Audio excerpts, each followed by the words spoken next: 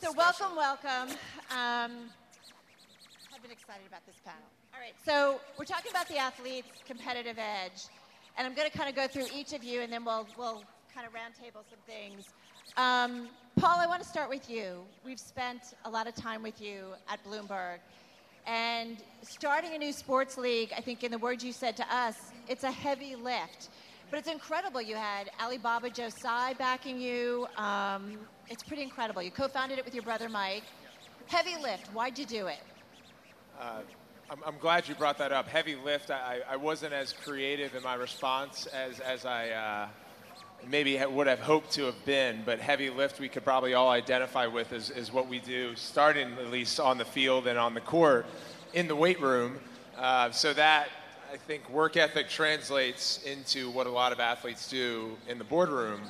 And for me, different than my peers here, I have been playing for the lion's share of my athletic career, a sport that is outside of the core four sports that are consumed in the marketplace. And it was my passion, just like their respective sports are theirs. And when you get an opportunity to be one of the best at it, at whatever it is that you do, and you continue to move from high school to college, and then in my case, pro, it became very apparent that the professional opportunity in lacrosse wasn't there, yet it could have been, based on, I think, what we're going to talk about in the subject matter today, which is the advent of new technology, new media, relative startup costs going down, opportunity then going up, an educational kind of swing amongst athletes and the opportunity to then leverage platform and do something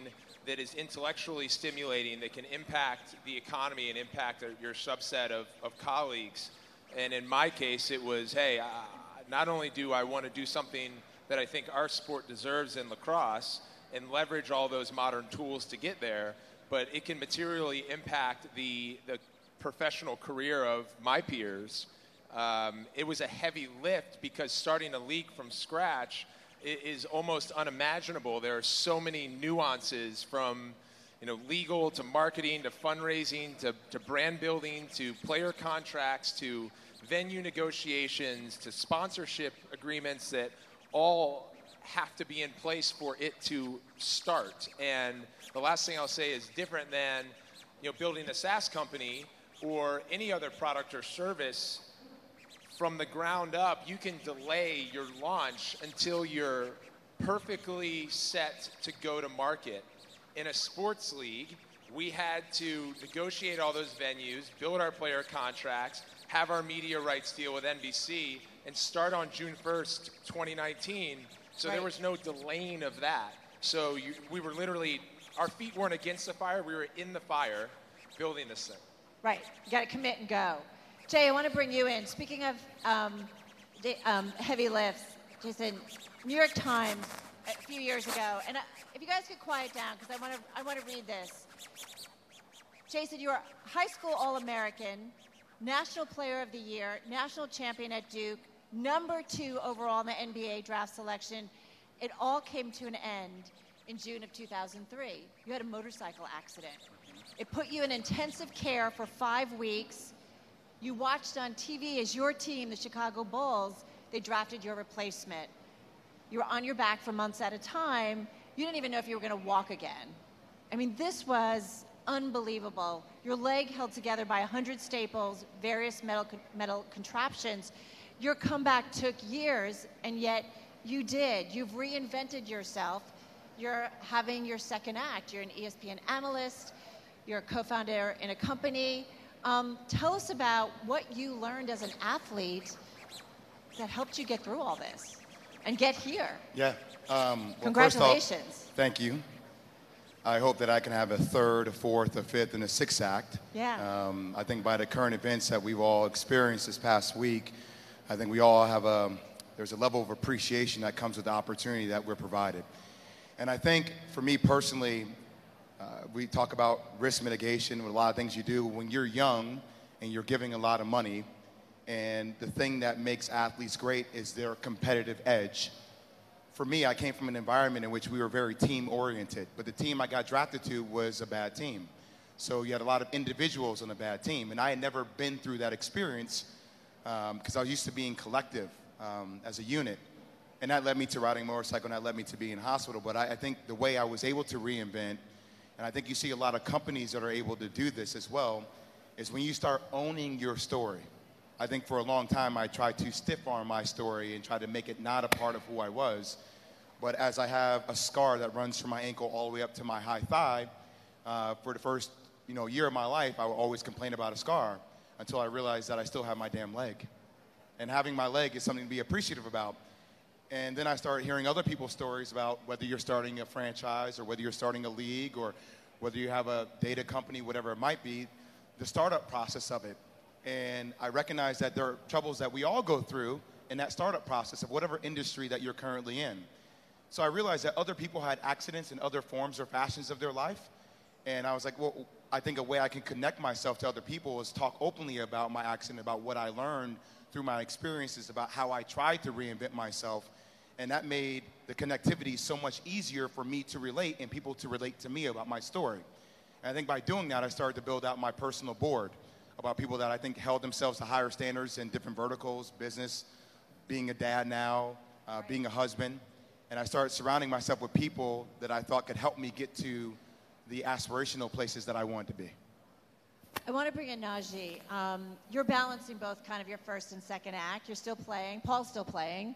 But what's it like to balance that with creating a company and trying to build that out as well? And talk to us a little bit about VEEPIO. So VEEPIO is a monetization technology. We monetize any digital software and through pictures and video. And for me personally, balancing the two has not been that difficult because of the behavior that we perform in the company and what I do on the football field. Similar to what we are able to provide for the fans for a better fan experience is the same thing that I see every day. And that is reluctant to trust, teamwork, and leadership. And in those three entities with trust, just like in our business, you have trust in your teammates, you have teamwork and the cohesion on the football field, and you have leadership. And with us working with existing content, optimizing the fan experience by allowing fans to directly connect to better stories, we are able to do those things seamlessly. And I'm able to perform at a high level every Sunday that I get to approach the game, and it's allowed me to still play and build this company as well as actually, prepare every day on the football field.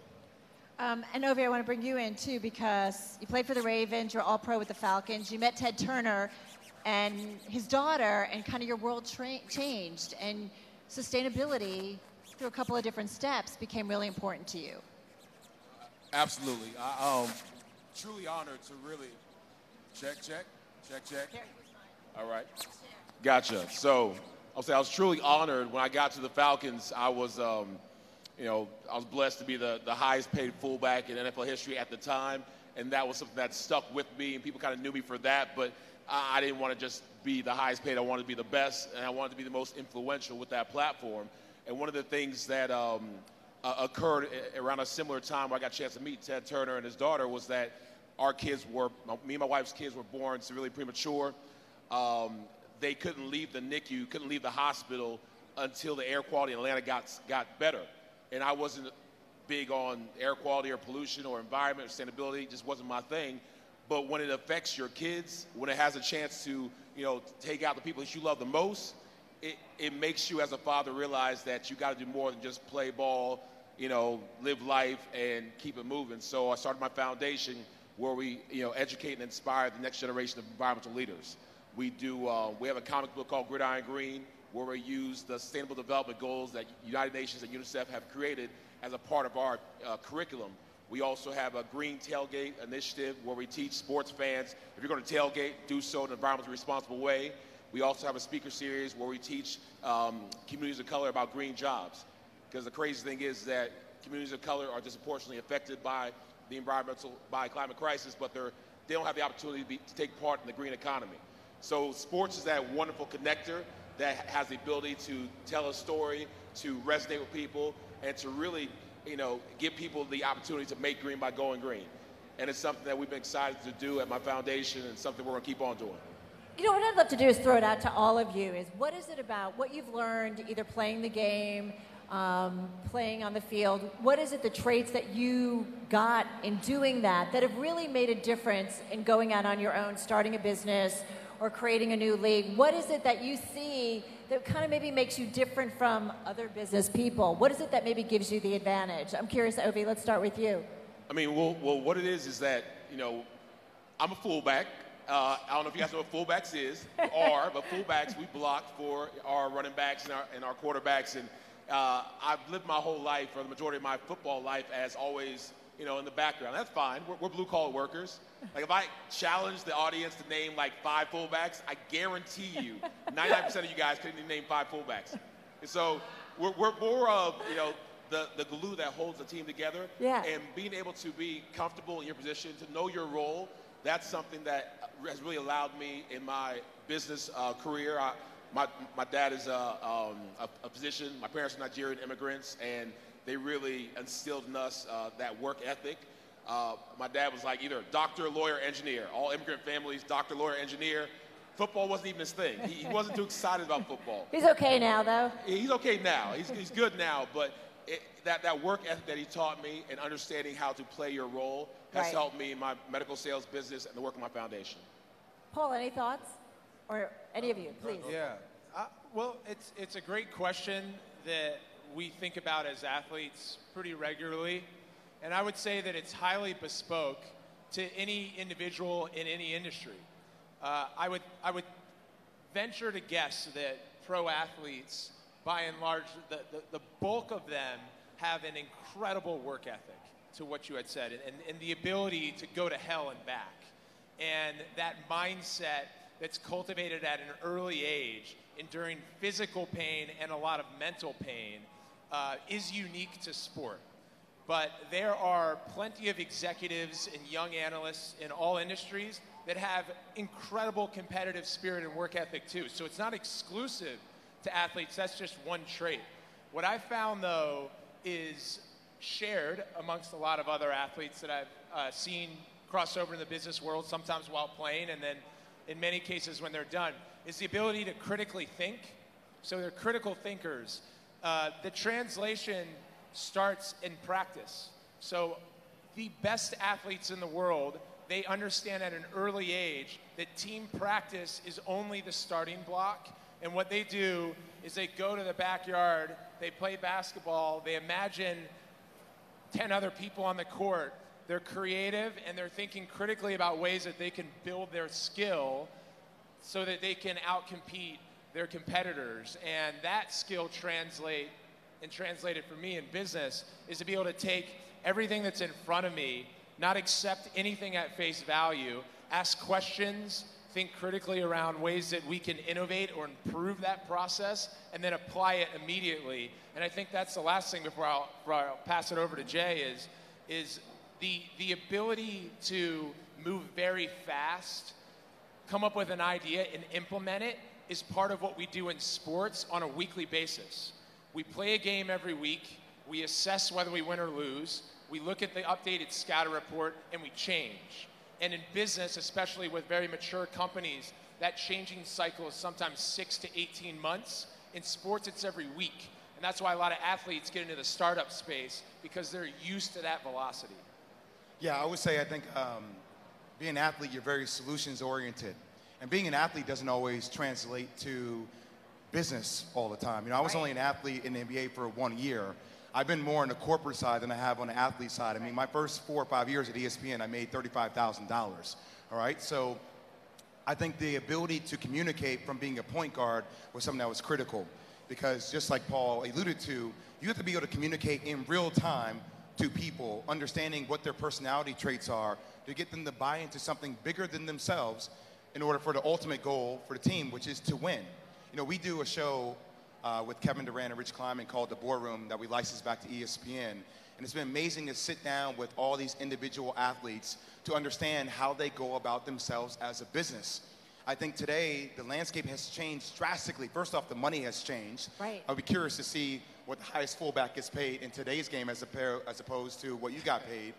But I think now, even from a risk mitigation perspective, I mean, you're thinking about yourself as a business. It actually led me to become a partner in an insurance company with Epic Insurance, because now you're looking at all the different verticals of your business, from yourself as a brand to the cyberspace. You know, it's happening around this weekend. Right. You know, even from the investment fraud space, you have to look at all the different aspects of yourself, because now you are an international brand that can parlay into equity stakes in companies, that can parlay into brand endorsement deals, or into creating your own brand itself. Wait, I'm just going to ask. I've got this incredible panel up here, and it's really hard to hear. So could I just ask you to just simmer down a little bit? Thank you. All for you, Good to go. Yeah, I would like to add that one of the things that's been unique in my career playing middle linebacker, you're the signal caller. We get to speak directly to the heads of everyone that involves the game.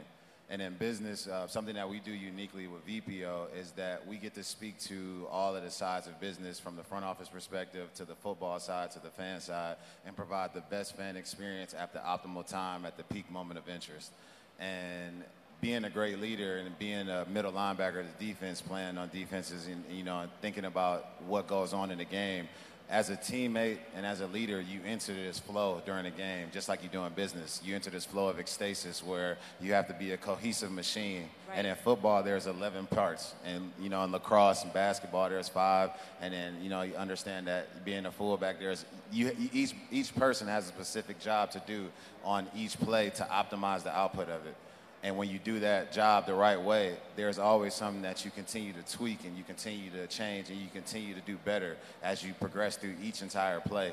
And it's similar to the cycles in business. As you go through business and as we extend ourselves and as you look at content for us specifically, we like to find out different peak moments of interest. And in my circumstances standpoint, I actually get to see those while we're still playing. While you get to identify the offense, you get to see what fans, you get to see what vendors, you get to see what owners and front office people like to identify with, and they enter that flow of ecstasis. And if you're able to pull them into that and capitalize on it, that's what makes your business better. Go ahead. I'll have one more thing to add to a great question, which is, in pro sports, the reason why we're all here, the business of sports has enhanced. It's so dynamic, right? There's gaming, there's esports, there's a corporate sponsorship model that's evolved, media rights has taken over, dynamic ticketing pricing, and so it's gotten very attractive, and why we have so many sophisticated business people entering sports. But think about players as this: whether it's a 5-year, 10-year, or 20-year career, you're an understudy to that business. We have exposure every day to the ownership groups, to the GMs, to the team presidents, and a lot of athletes are very aware and smart about that, and they're listening. So whether they realize it at an early age or when they start becoming a veteran, they're like, oh, I get it now. And so put it this way, at the core sport level, these athletes have exposure to multi-billion-dollar businesses and how these businesses are functioning. So go ahead. I was going to say one thing that I think we all kind of touched on that's extremely important, especially in the business world, is just that level of teamwork that's necessary. Because as we've all played our roles, we have to be able to know when to give, when to get, when to add a little more, and play the role as a team. When I got out of the NFL and entered the business space, and even on the philanthropic side, it was something that came natural to me. And finding solutions as well, extremely important. When it comes to the climate crisis, big problem, needs a big solution. And I've been, blessed to talk to the NAACP Environmental Justice Program, talking to Green Sports Alliance, Keep America Beautiful, and we're all get our heads together with NOMEPA and other great partners and try to figure out what can be that key to spread the word. And it's great that sports keeps on coming back over and over again to get athletes who have the influence, the platform, to share something that can truly make a difference. Well, this is great because Jason and I talked about this a little bit earlier, and I think you athletes, in terms of controlling your brand, right? And think about the reach that you have, whether it's through social media and how you can quickly go right to your fan base. Yes. So many questions. What's your responsibility, whether it's Hong Kong protests or some other injustices that are going on? Because you're seeing a lot of tensions between team owners, between leagues, and between players. Tell me about that balance and how tricky it is. Oh, I think that also depends upon the latitude of your employer. There you go. You have to understand, prime example. Well, do the leagues have a lot of latitude? as your employer? Yeah, or the team owners? But I mean, for every action, there's a reaction. There are repercussions for what you decide to stand for. I.e., Cal or Kaepernick, I understand that's a bigger issue that we can tap into. But I have the same issue all the time with ESPN, obviously. Look, ESPN is owned. Its parent company is Disney, obviously with Bob Iger. And you have to understand for certain things, if you tread upon certain things that the company mandates that they don't want you to tap into, there will be repercussions for that. So I think there is a responsibility to a degree, but you have to understand what the sacrifices are. And I think that's a huge statement for a lot of younger athletes because the platform is there. We can talk about anything that we want whenever we want to talk about that. That's a gift. But with that gift comes responsibility to understand there are repercussions if you decide to go against the grain of what your employer deems not important. No? Well, I want you guys to weigh in because I do wonder now that you run businesses, do you understand that other side? Yeah, so on the business side of the house, what's been really interesting as we've seen this startup economy proliferate, call it like the Shark Tank era, the cost to start a business has never been better, and founders are equity rich and cash poor. Their business goals are to acquire customers. The best way to acquire a customer is to go direct to that customer, not out of home in your marketing. Flip side, you have athletes who for a long time have been cash rich and equity poor. So there's a natural match. Then with the evolution of social media, athletes now can go for the first time direct to consumer. Athletes haven't become all of a sudden these celebrities that didn't have the same pop 30, 40, 50 years ago. Think Joe Namath, think Muhammad Ali, think Michael Jordan. What we have now is social, and we have that access to our audience whenever we want. It's not when linear media affords us that opportunity. So if you take the two trends and you marry them, that's why a lot of athletes now are working with founders of startups, and a lot of founders of startups are looking to touch athletes because of that direct-to-consumer, the work ethic, the critical thinking, the creativity, but it's a natural marriage. And I think that's why, in particular, athletes are looking at early-stage investments. If we had sizable checks, and you're looking with athletes that are now being LPs of larger private equity funds, then you can maybe de-risk your portfolio and invest in a later-stage business. But I think because of social media and new tech, athletes building scalable audiences that they can access authentically, and that being the missing piece for a lot of leveraged startups, that's where we're seeing a lot of connection. I think is absolutely amazing opportunity for athletes and for brands with social media, but it's also a very dangerous opportunity for athletes and their brands with social media. And we've seen so many great athletes crash and burn because they couldn't stop their Twitter fingers, and because they couldn't post too much of their life, and because they felt like sharing and being transparent, their true self was the best way to go, would be just that, but it wasn't. It actually can ruin a 10, 15-year career like that. So it's very important to train these kids at a young age, even high school, because we're going back and looking at what you tweeted in high school. We're going back to see what you said when you were a young, dumb kid. And if you have statements that are too strong, people will hold that against you and will mess with your money. Well, that's what's happening, though, right now. You have a lot of kids who I know in the basketball space who are 13, 14, 15 years old that have 450,000 people that follow them on Instagram.